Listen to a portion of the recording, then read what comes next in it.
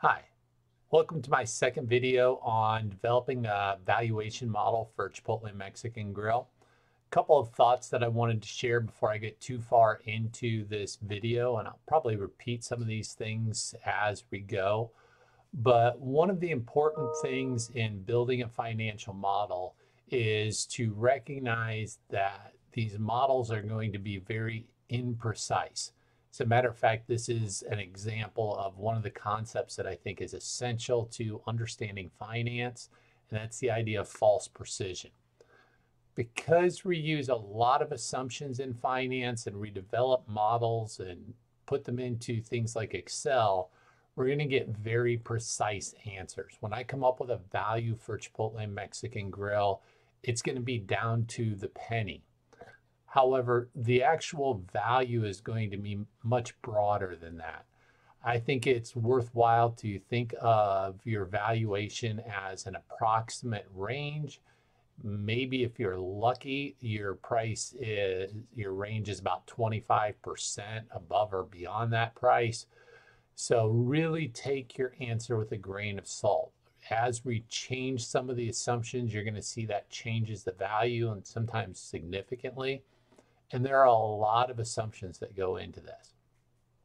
Another thing that I want to stress is that the purpose of this is to illustrate the valuation model process more so than to be a buy-sell recommendation for Chipotle. One of the things, I'm recording this video in early July 2020. Information is going to change constantly. If you're watching this in 2021, Chipotle's stock price is going to be different. Chipotle's environment is going to be different. The valuation I developed today is not going to be that meaningful. Also, other smart people are going to look at Chipotle and come up with different assumptions. Some people will use different models. If you remember in the previous video, I mentioned that a big focus of my valuation process is that when I value a stock, I think of a stock as a piece of a company.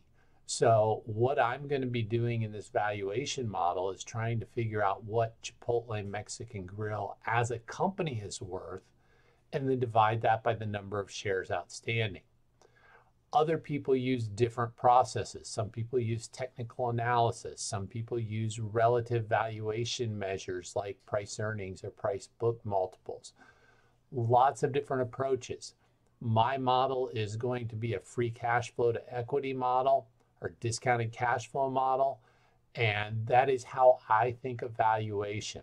Doesn't mean that's the only way to think of valuation.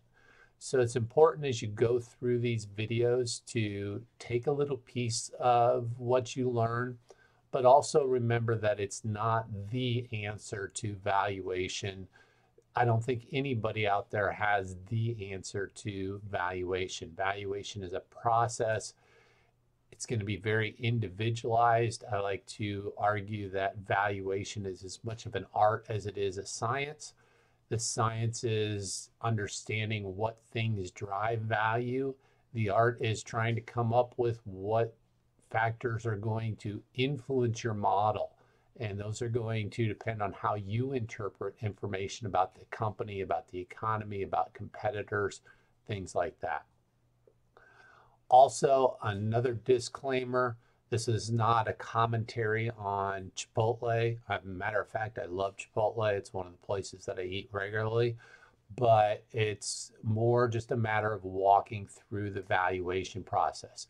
And you can love a company and not want to buy their stock. You can think a company is only okay, but the valuation is there that you would want to buy the stock. So keep in mind, valuation analysis is not saying, hey, this is a good company that we like, or this is a bad company that we don't like.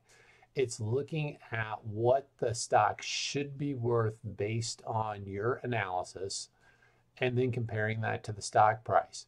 If Chipotle has a value of, let's say, $850 and it's trading for $1,200, I may think it's the best company out there, but I still don't want to buy the stock because it's overvalued.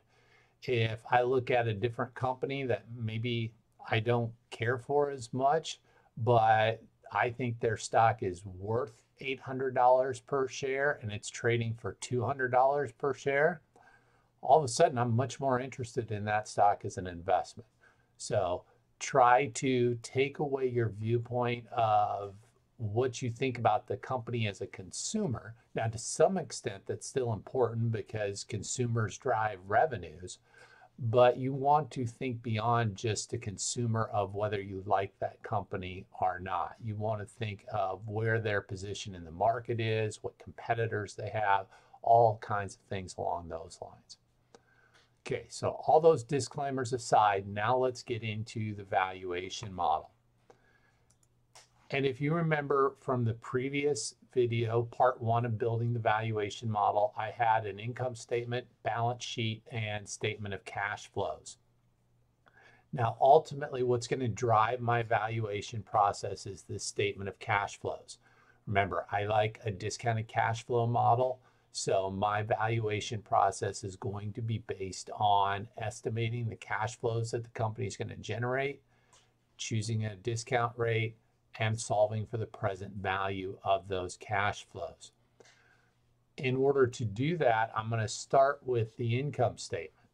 I've got to forecast what revenues are going to be. I've got to forecast what expenses are going to be. Ultimately, that's going to give me net income.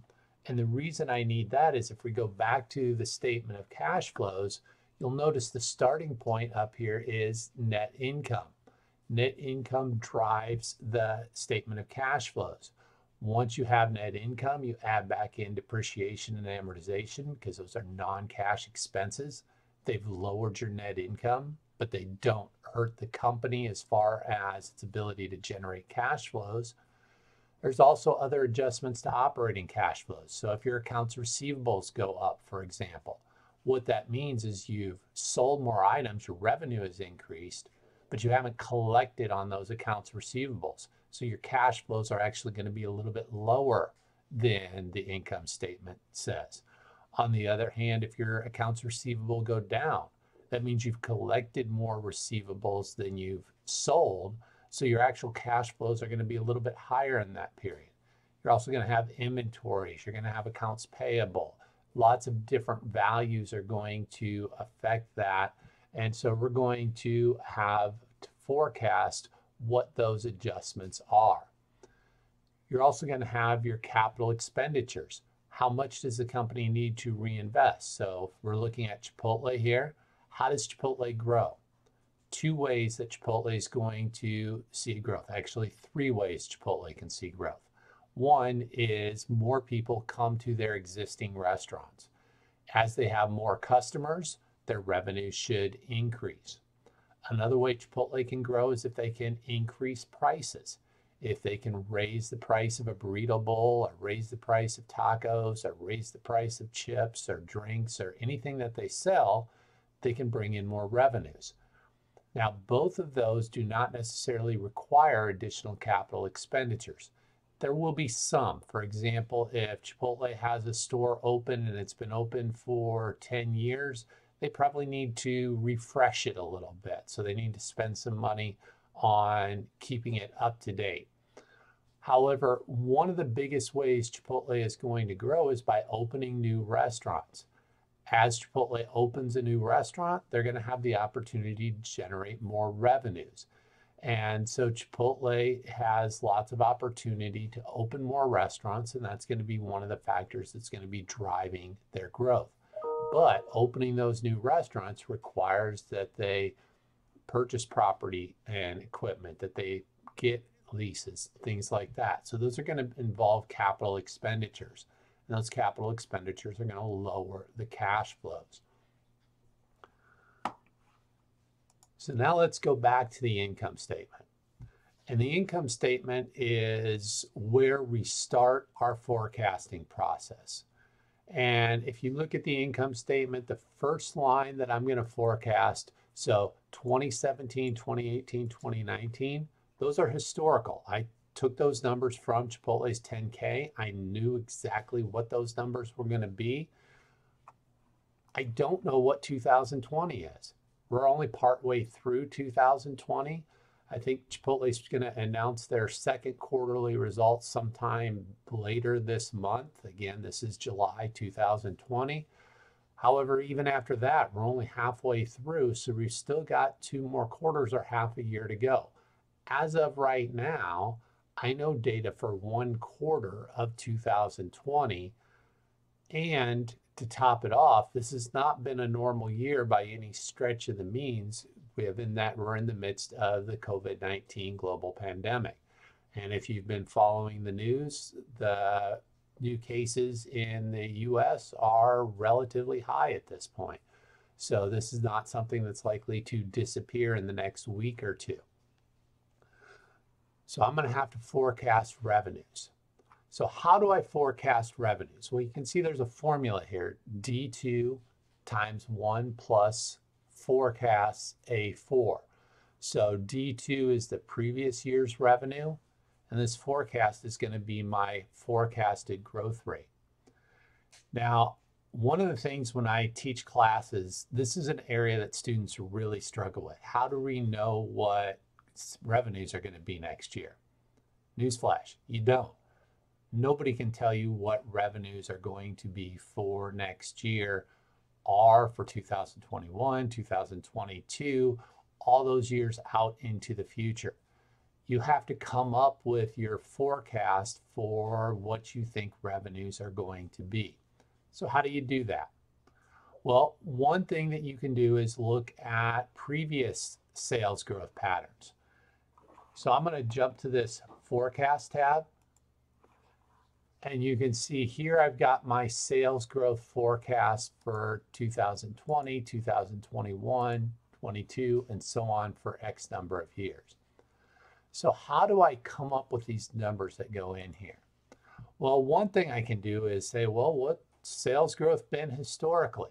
So if I look at Chipotle, I've got 3 years of data here. 3 years gives me 2 growth rates. Now, ideally, I'd have 4 or 5 or 6 years to get a bigger picture, but we have to be careful going back too far, and we have to think about special situations. What do I mean by special situations? Well, if you're familiar with Chipotle, one of the big challenges that they've had over the past few years is they had a food safety issue come up. A lot of people were getting sick after eating at Chipotle. And by a lot of people, it's one of those things where it was actually a relatively small number of people, but when people get sick eating out, that tends to generate a lot of bad publicity.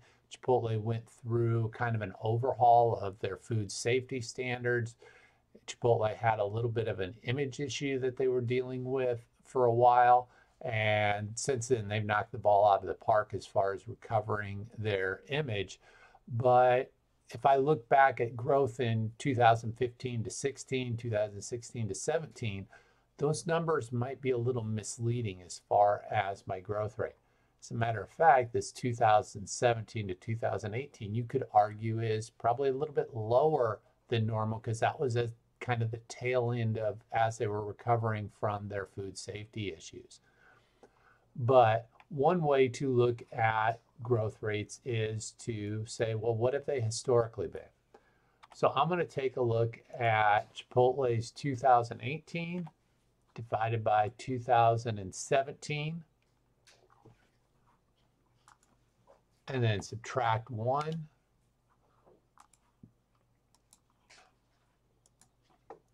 You don't need to make a conversion to percentage, but I tend to do that just visually. It looks a little bit nicer.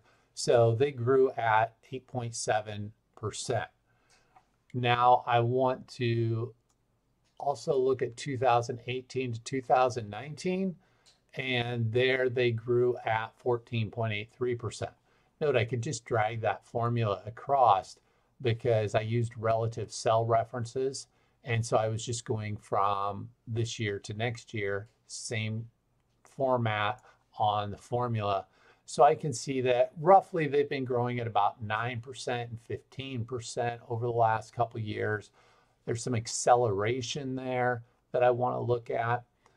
And one of the things you want to do is try to look back over the last few years of a company And you might see that if their sales have grown at, let's say, 3.5%, 3.8%, 3.7%, 4%, you're probably not going to want to forecast a 15% growth rate, right? Because their sales growth over the last few years has been pretty steady between 3.5% and 4%. Maybe they go to 4.2% sales growth or 4.3%. Maybe they fall back to 3.6%. But you're probably not going to see a sales growth of negative 20% or a sales growth of 30% for that company. It just doesn't fit their pattern. Now, the exception to that would be if there's some huge news flow that's going to change that pattern. If there is some huge news flow, that's going to maybe play a part. So one area I start is to look at historical data and say, what has the company grown at over the past few years? Here you can see, looking at Chipotle, we see high single digit to low double digit growth rates. If you forecasted 15%, that would be reasonable. If you forecasted 20%, probably wouldn't be out of line. If you said, hey, COVID is going to have a big impact on their sales growth this year, we should probably lower that dramatically. That makes sense as well. So you're going to have to adjust from looking at historical to also taking in news flow. Are there any strategic initiatives that the company is putting in? Is Chipotle developing new products that they're going to introduce to the market? New products can have a big impact on revenue. Did they undertake an acquisition? One of the companies that I use in my investments class is Winnebago. And Winnebago for several years was a fairly steady company producing RVs, recreational vehicles, the big motorhomes that you see driving down the highway. Over the last probably 7-8 years, they've been much more aggressive in acquisitions. They purchased a towable company, still in the RV framework, but a little bit different type of company. They purchased Chris Craft boats, so that changed their structure a little bit. They purchased another large RV company a while ago. As they make these acquisitions, it changes the growth rate of the company, so you have to factor that in. Another thing to think about is how big is the potential market? So Chipotle sells Mexican or Tex-Mex type fast food, quick service restaurant. How big is their market? Well, how big is their market in the US? Can they expand internationally? All those things are things you're going to have to think about. How many people go out to eat on a regular basis? Well, of those people that go out to eat, do they always go to a place like Chipotle? Or do sometimes they go to a Chili's or a steakhouse? Or do sometimes they go to McDonald's? They want burgers and fries. Do they go for pizza? Do they eat in? Lots of things to think about for how big is the potential market. Now, I mentioned strategic initiatives. One of the things Chipotle has done, and I would call it a brief experiment, is they've tried a couple of different restaurant chain lines. They tried an Asian restaurant chain line called Chop House, and they've since discontinued that. They have a very small presence in the pizza market, Pizzeria Locale, and I think they've got 3 restaurants there. They've had a few for a while. Is that an area they're going to go into? I don't know, but that's something I would have to think about. We also have to think about competition. Who is their competition? Is there going to be a new company that comes out in a similar market that's going to take away from Chipotle?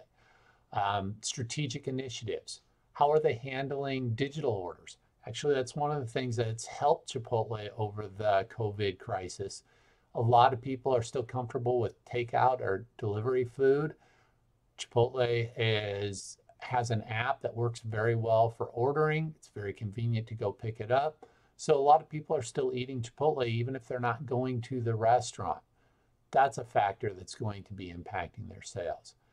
Probably want to look at, is there any regulatory issues that are going to affect their sales? All these different factors that are going to impact the sales are going to be important. How much does it cost to acquire a new company or a new customer? That's going to be part of your modeling. Maybe not just in the revenue perspective, but in the expenses. So these are all things that you're going to have to think about. And don't take these numbers that I put in as set numbers that are locked in.